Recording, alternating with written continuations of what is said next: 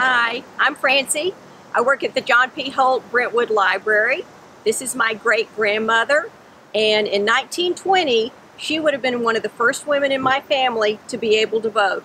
Thanks to the passing of the 19th Amendment, this year is 2020, and it's the 100th anniversary.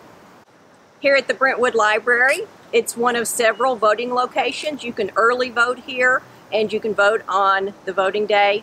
And it is a privilege to vote. So please register to vote if you haven't registered.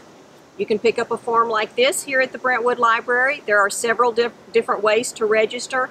And then when it's time to vote, use your privilege and get out and vote.